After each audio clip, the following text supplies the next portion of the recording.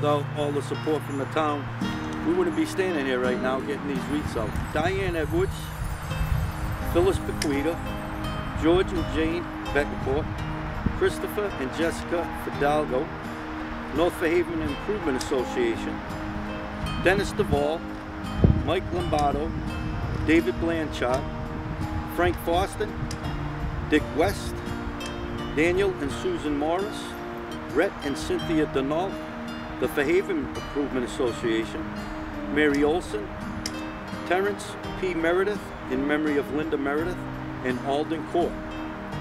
So we owe them a big thank you to all the donors.